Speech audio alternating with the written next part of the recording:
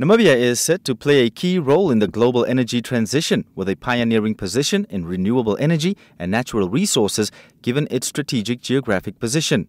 Namibia's green industrialization agenda aims to leverage renewable energy potential and policy commitments to provide sustainable industrial development through tailored financing. Namport CEO Andrew Kanime lauded the green industrialization agenda as a significant milestone in the country's development potential, attracting both national and international investors. Kanime says green hydrogen is considered one of the main enablers of the energy transition as a source to decarbonize hard-to-abate sectors.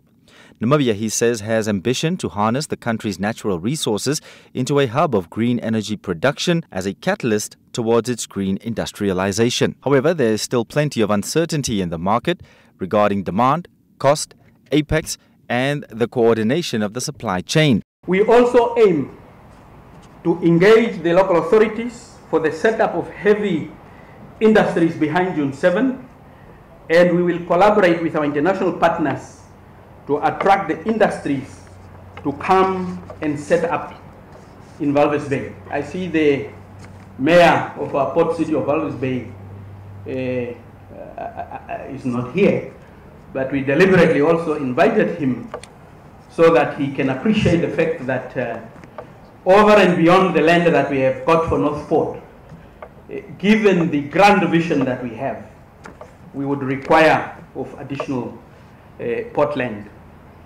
Now, in so doing, we will capitalize on the planned green energy production in Namibia to be generated from the abundant wind, sun, water, and resources, and the vast mineral ores in both Namibia and the region, which are presently shipped out to overseas processing facilities in either raw or semi-purified format. Therefore, the development of the port and shared infrastructure, as well as authority and management, are important pillars in enabling green industrialization.